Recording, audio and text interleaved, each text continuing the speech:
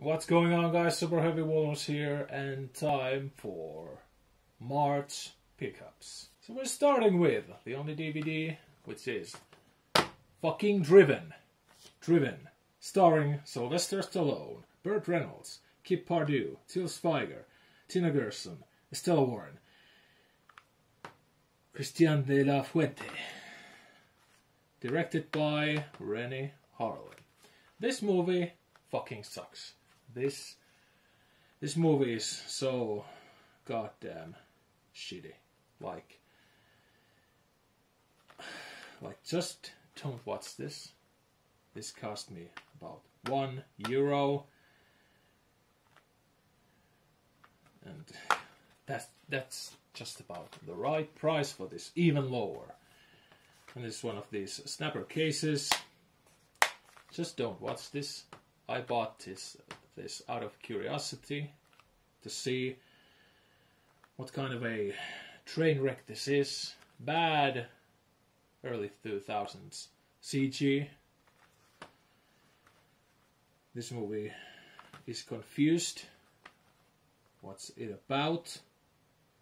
And, well, Sylvester Stallone is in it about 10 to 15 minutes. That says a lot. He just wanted to look cool. Yeah. Just don't watch this. God damn. And then something kind of boring, The Legend of Tarzan. This film is so okay that my mouth will be dried before I can even say it. No one shines. This stars Samuel Jackson. Alexander Skarsgård is the Tarzan. Margot Robbie is Jane. And there's Jimon Hansu and Christoph Waltz as the villain. And Christoph Waltz is a good actor, but in this, he just gives us the basic performance. Nothing else. Nothing like in Inglourious Bastards or something. Just so dull performance. Just nothing. And then something why I bought this. Doolittle, starring Robert Downey Jr. Again, out of curiosity to see what kind of a train wreck this is. Just that is the case with this. As what I've heard. Then we have Robin Williams in Patch Adams. Yay! And this is really similar with Soul Media, the other distributor in Nordic countries. But this is not Soul Media, this is Excalibur Media. And they are releasing Universal owned movies, and this is one of them. And then we have Death Becomes Her, a Robert Zemeckis film starring Meryl Streep, Bruce Willis, Goldie Hawn. Then Gregory Peck as MacArthur.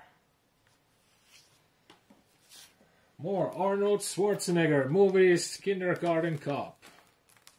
Ivan Reitman film. And more Ivan Reitman film starring Arnold. Twins, and also Danny DeVito is in it.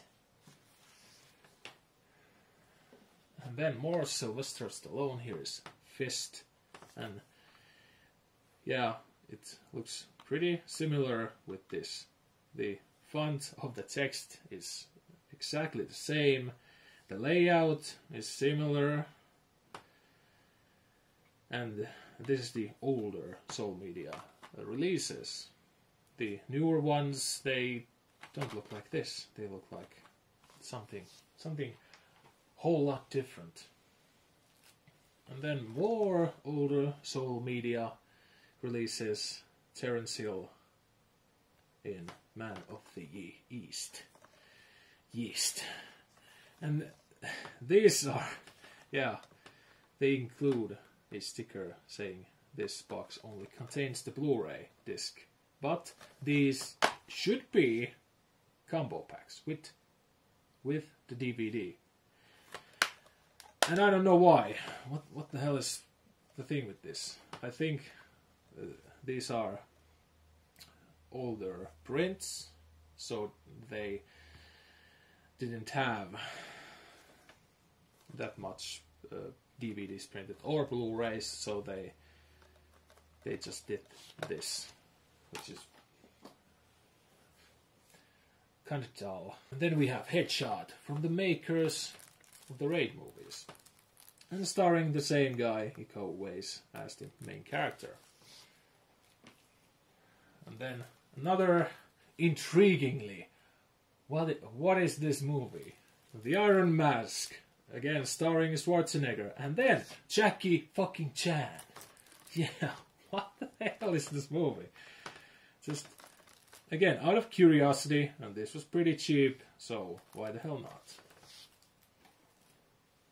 And then some upgrading to Blu-ray. Here is G.I. Joe, The Rise of Cobra, the first live-action G.I. Joe movie. Yeah, this movie is just okay. Nothing. I am not a big fan of G.I. Joe, and I don't really care about it. It wasn't part of my childhood, so yeah. And then some epic, long 3-hour movie, Dr. Zhivago, from 1965. Really awesome movie. I liked it a lot. It tells about the Russian Revolution movement from the early 1900s. Yeah, really entertaining movie. I like the theme about it. Yeah, I recommend this a lot. And then some more Wes Anderson films. Here's Fantastic Mr. Fox. Yeah, really good director. And then one TV series, actually, live action one. Narcos, first season, and then the second one. Really, both of these were really cheap. That's why I bought them. And yeah, you can find this series on Netflix, but I just wanted to get these, so yeah, someday I will watch Narcos.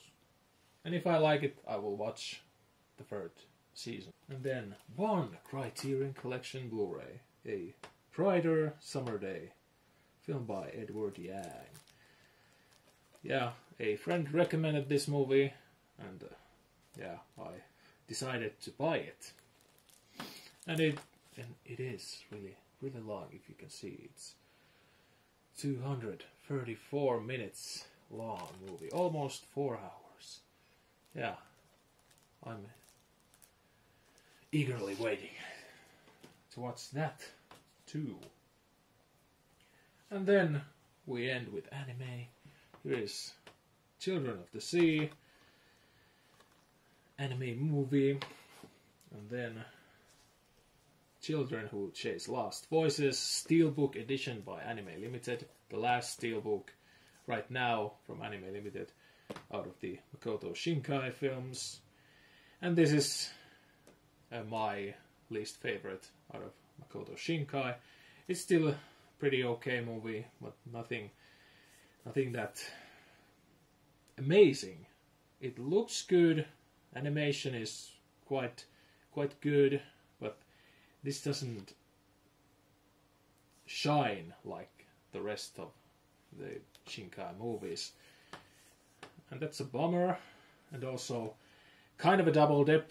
Actually, it is, because I have the Manga Entertainment limited edition, collector's edition of this movie in that stupid flap box or coffin.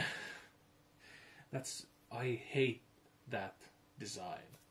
But in Steelbook, this looks amazing, and it includes the one thing I bought this, the soundtrack. I want the soundtracks. And then a couple of anime boxes. Here is Cyber City Oedo 808. Yeah, more old school anime OVAs. Yeah. And unboxing, of course. And then, last but not least, Full Metal Panic Invisible Victory Box. Anime Limited, of course, or alltheanime.com. Huge, good looking box. A lot of stuff.